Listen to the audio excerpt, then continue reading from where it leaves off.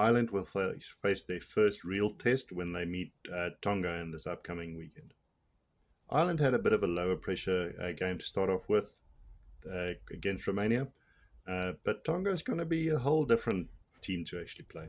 Tonga will be opening their account against Ireland, and they're going to be able to prove a point because they have seen what Fiji could do and the way that they Island brothers actually played.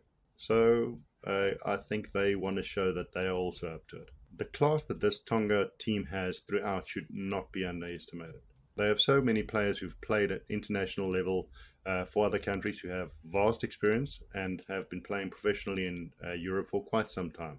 Out of the three islands, I think Tonga are just about the most physically intimidating of the three. And that is scary to actually say if you've seen the Wales versus Fiji game. Ireland, however, have two other battles after this Tonga game that they need to contend with. The Scotland one isn't going to be easy, but they're going to be up for a massive physical confrontation with South Africa. So the Tonga game might be good preparation for them to get them ready for that matchup. Over the past 2 years, the Ireland team has been one of the most disciplined, well-coached teams in world rugby. I do fully expect this game to be all-out war. There's no holding back that'll come from either of the two teams, and it's going to be a spectacle in my opinion. What I think will give Ireland the edge, though, is that they are as disciplined as they are. They have a suffocating defense, and they build up methodically in attack.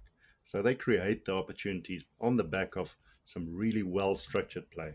If I've got the stats correct, and it might be slightly off, but after the Romania game, so far in 2023, Ireland have only conceded 5 tries in total.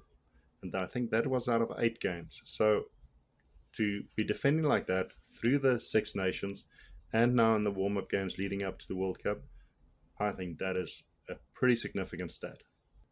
I think the discipline from Ireland will hold out, but Tonga has made it very clear in a couple of statements over the past couple of weeks that they're definitely not here just to make up the numbers. They're keen for an upset.